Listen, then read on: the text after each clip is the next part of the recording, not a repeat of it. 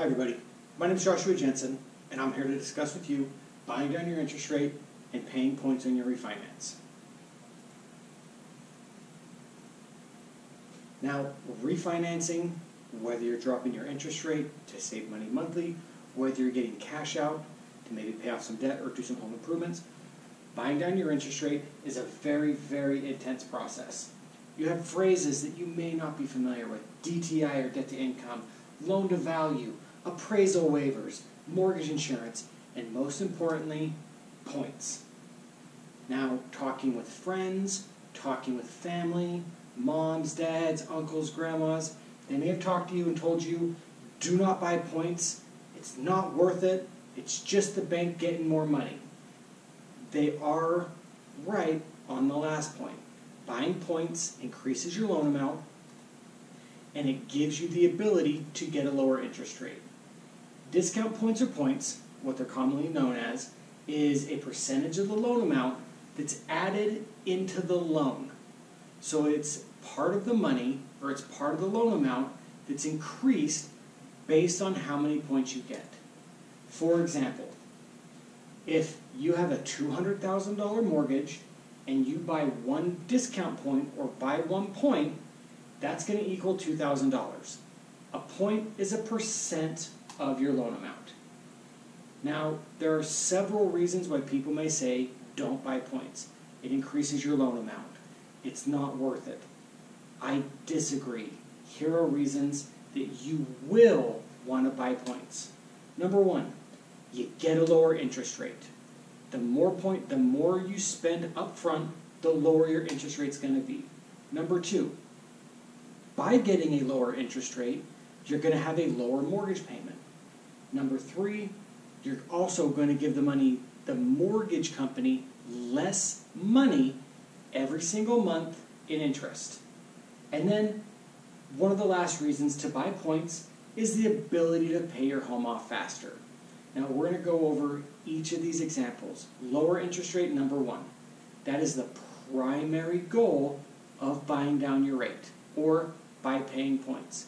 You lower your interest rate. The more you pay in points, the lower your interest rate's going to get. Lowering your monthly payment. Because you've spent money up front to lower your interest rate, you are now going to spend less money every single month. In this loan scenario that we're going to discuss over the next couple slides is based on a $250,000 loan amount. Option number one, interest rate at 2.5%, you've paid 2 points or $5,000 to get that interest rate to 2.5%. Your loan amount now, instead of $250,000, is $255,000. Your payment is $1,007, and the money you give to the bank is $530. Now, let's compare that to not buying the interest rate down. Interest rate instead of 2.5% is 3.25. You don't pay any points, so your loan amount stays at $250,000. However, your mortgage payment jumps up to $1,088 a month, and your interest that you give the mortgage company every single month jumps up $150. Reason number one, lower your payment. You pay less in interest.